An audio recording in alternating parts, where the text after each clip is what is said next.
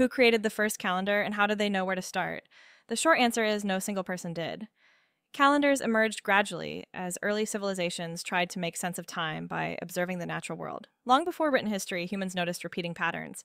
The cycle of day and night, the phases of the moon, and the changing seasons, these patterns were essential for survival. Knowing when to plant crops, migrate, or prepare for winter meant the difference between life and death. Timekeeping began as observation, not invention. One of the earliest known calendar systems came from ancient Mesopotamia around 5,000 years ago. The Sumerians used the moon to track time, creating lunar months based on its phases.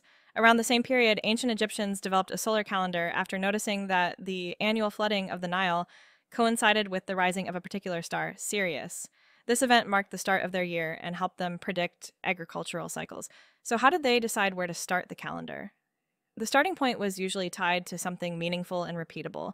For some cultures, it was a natural event like a solstice, equinox, or a seasonal flood. For others, it was a religious or a political moment, such as the reign of a king or a mythological creation story. There was no universal year one. Each society chose a beginning that mattered to them. Over time, calendars became more refined.